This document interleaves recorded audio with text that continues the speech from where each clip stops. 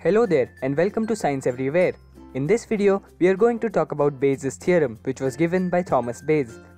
It is a way to find out conditional probability and is primarily used in statistics to determine the likelihood of an event occurring based on some prior knowledge relating to the event. For example, if having grey hair is associated with age, then information about a person's age can help us more accurately determine the probability of the person having grey hair.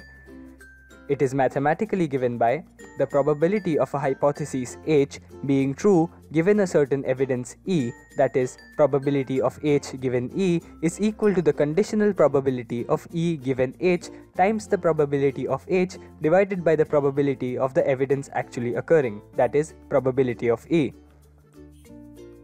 Sounds intimidating. Let me give you an example by introducing you to the counterintuitive results that Bayes' theorem produces. Assume you find out that you are having symptoms for a disease that happens to only 5 in 1000 people. So, you decide to take a medical test for that disease and your doctor tells you that this test is proven to give 90% accurate results. Accurate enough. The test results come out and you tested positive for that disease. So here's a question. What do you think is the probability of you having the disease if the test gave you a positive result? The intuitive answer to this is that the probability of you having the disease after testing positive is 90% because the test is 90% accurate. But this is wrong. Let's plug these values into Bayes' theorem and see what the actual probability is. This is a set of 1000 people. Our prior probability is that 5 out of these 1000 people will get the disease. This circle represents those 5 people. Now, as the test is 90% accurate, 90% of these 5 people will test positive for the disease. But the test is also 10% inaccurate, hence 10% of the remaining people without the disease will also be falsely tested positive. As you can clearly see, the set of people falsely being identified to have the disease is much larger than the people who actually have the disease.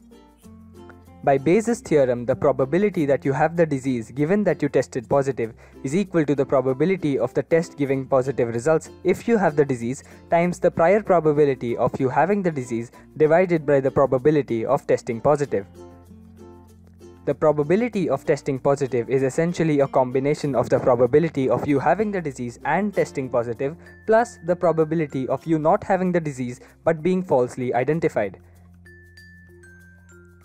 Plugging in all the numbers, we get the probability of you having the disease given that you tested positive as 4.3%.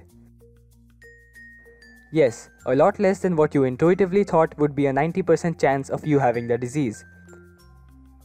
Thank Bayes' theorem.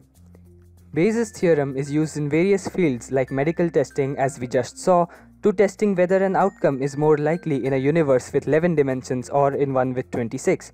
Modern spam filters also work on Bayes' theorem to detect spam email.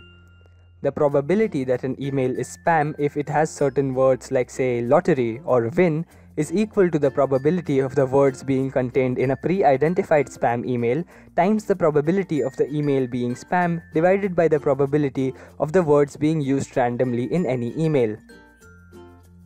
This approach, along with various other intelligent algorithms, run to detect if an email is spam or not. In finance, Bayes' theorem can be used to calculate the risk of lending money to potential borrowers. Due to such wide applications, it is acknowledged that Bayes' theorem is to statistics what Pythagoras' theorem is to geometry. So that's it for today, guys. I suggest you watch this video twice to get a complete grasp of the topic.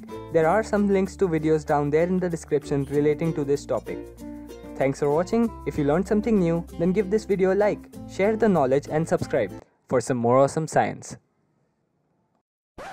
And also, if you're still here, make sure you follow me on Instagram and Facebook. Links in the description as always. Thanks, guys.